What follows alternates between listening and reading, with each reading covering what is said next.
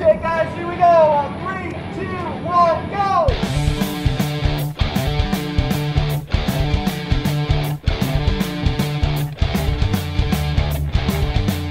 I am here with Christopher Townsend, the visual effects supervisor for Marvel Studios Captain Marvel. Thank you so much for talking with us. You're very welcome. We are here in the Frank G. Wells building on the Disney lot, and this is where the magic happens, right? This is where some of the magic happens. The edit suites are up there, the directors are up there. Sort of every day we're all getting together and talking about the film and how to make it better. So there are so many fun things to tackle in this film in particular because you have other worlds, you have aliens, you have superpowers. I want to talk a little bit about Captain Marvel's powers. We see in the very first trailer her binary powers come to life. It's really, really exciting to see, yeah. But there's so much to that. So if we sort of look at the first shot, where do you even begin to come up with a concept for what that power is? It's so interesting. Every time I start one of these movies, I think I have no idea how we're going to do this. So you literally start with a blank sheet of paper in terms of what we can do. You look at the comic books, you look at video games, you look at art, you look at all these different things. We have a visual development department here at Marvel who works on all the character designs for all the movies, and I think that one of the first things they do is start amassing all this reference and start illustrating and drawing up these individual ideas and these frames. One of the things that Anna Boden and Ryan Fleck, the directors of the film, that what they've brought to the film is this sort of very naturalistic feel. So what was really exciting was, how do you make a big superhero movie but keep it naturalistic and keep it grounded in reality? We were fortunate enough to have the ability to shoot Brie Larson, who is Captain Marvel, when she was shooting on a test for another film. We photographed her in what we thought were some good poses and shooting some photon blasts and taking into a binary power and all this kind of stuff. And we started working on the effects. We brought that footage into the computer, and we took scans of Brie so that we knew all her dimensions and photographs of her, and we could actually build a physical CG model or a CG model of her that then matched her real model, her real body.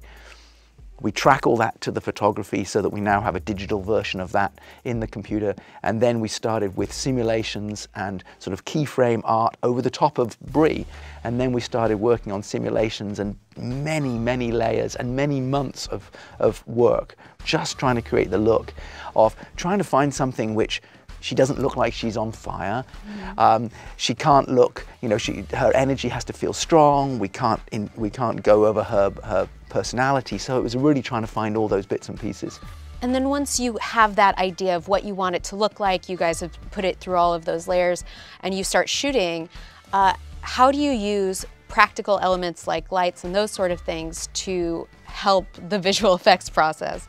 It's always really tricky of knowing, well, where do you use interactive light and when don't you? And so one of the things we had designed for the set and for Brie were these big sort of light bracelets that she wore, which is LED panels of lights on her wrists. And sometimes we even put them on her body so that she could interactively light up the environment that she was walking through, but also she could light up her face. So a lot of her body is then digitally replaced or enhanced. But obviously we want to keep her face and we want to keep the performance that she's giving. So often it's very useful to have sort of when she's moving around with her lights on her wrists that you have the light moving appropriately. Well, I love it. It is very punk rock. And then I have to say, this shot is so beautiful. The Skrull transformation that we see on the beach, it's really the first time we get the full idea of what a Skrull can do. Right. How do you put together these shots? Because clearly there are two actors playing one role. It was interesting. It was one of the first transformation we did, the first shape-shifting we did. And Ben Mendelsohn's our sort of lead Skrull. And when he sort of turned up on set, it was one of the first things that Anna and Ryan, the directors, spoke to him about. Like, okay, how do we do this? How should we even, what does a Skrull feel when he goes through this transformation, this shape shifting? Is it painful? Is it easy? Does it take a lot of effort? And I think so. A lot of that comes from the performance of what the actor is going to bring to it. And so, we decided that yes, it does take a lot of effort. it's a very physiological thing that happens. It's a very physical thing that should happen. It's not sort of we didn't want it to feel like just a morph between two things, or just a sort of a dissolve. We wanted it to feel like there's things happening in the body. And one of the big things that we wanted to do is to use the grooves in the Skrull's face. The way they've always been illustrated, they've got these big grooves in the chin and their sort of lines. So we really wanted to use that and have that be sort of almost splitting apart, and then the other characters sort of bursting out from within. So you have these two very distinct shots, and you have this interesting component added to that, which is the movement of the camera. It seems like it must be such a long, sort of painstaking process. How many iterations does a shot like this go through? Well, there are probably there are dozens of people that are working on a shot like this. It only took, we had one day to shoot it, the entire sequence. And Perfect. I know. So it's always a little bit rushed when you're dealing with light. And we wanted it was supposed to look like sunrise. Well, in fact, it's sunset, because that's the only time we could get there for the actual shoot. So it's somewhat chaotic when you're actually trying to shoot this. And then artists sit down and then they're starting to really work on it. So it's probably, I think we got to version 350 or something that they were finally submitting. Now, we haven't seen all of those versions. They've done many versions internally, and that they're turning things around very quickly themselves. But it's a phenomenal amount of work that goes into a shot like that. And the painstaking work that goes into individual, the hairs, the way her hair grows, halfway through the process, I said, wouldn't it be kind of fun if her hair just starts in a bun and then just falls down rather than just growing out of her head? So you're making it up as you go, when you're thinking about it, and it's never sort of, you don't go in with a plan of exactly how it's going to go. You're reacting to what you see. So it's a fascinating process. I have a feeling this next character got you into a real hairy situation because it's Goose the cat. Cat actors, I assume, have some limitations that human actors don't. How much of Goose is visual effects, and how much of Goose is your wonderful cat actor, Reggie? Reggie. Well, it wasn't just Reggie. So the complicated thing was there were 4 cats on set.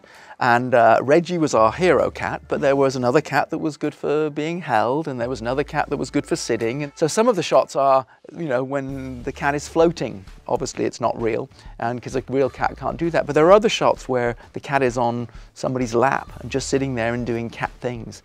And a lot of that isn't the real cat either. A lot of that is the computer-generated cat.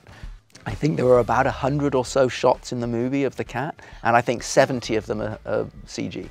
Wow. So about 2/3 of the shots are virtual. I've seen this side-by-side shot of the VFX cat and the real-life cat. I personally cannot tell them apart. How do you tell them apart? One of them's got a collar on. So that's the big tell. That's the big tell. One of them has the collar and one of them doesn't. But, yeah. What if you take off the collar? Then it gets tricky. And that's the whole point, right? That's what we're trying to do. And you're trying to, and that was really a proof of concept of just to see, because obviously the challenging thing in this film is being able to match the shots so that you can go from the real cat to the CG cat, back to a live cat, and it's really, and our job is to never take the audience out of the moment. So we have to nail that, and that was incredibly challenging to get that. I love it through that lens so much. And you guys go see Marvel Studios' Captain Marvel in theaters now.